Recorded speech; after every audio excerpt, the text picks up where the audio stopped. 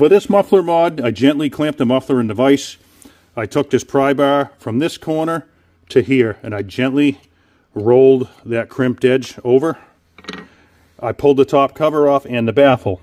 So I took the baffle out, I modified it slightly, still left it intact though. Holes on the bottom, holes down the sides.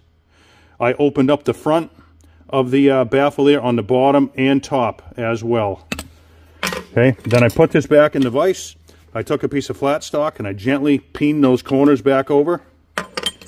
I opened up this front louver, hogged them out a little bit so you get a little bit of airflow, and we'll put this back together with the screen. All right, it's already been run. I tuned the carburetor a bit. Let's see what it sounds like.